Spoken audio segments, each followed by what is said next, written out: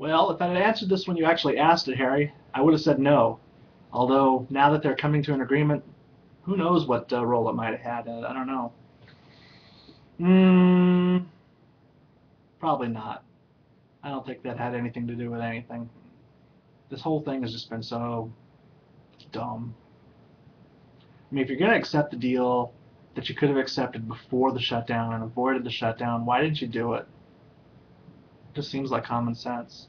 Of course, common sense politicians. That's my problem.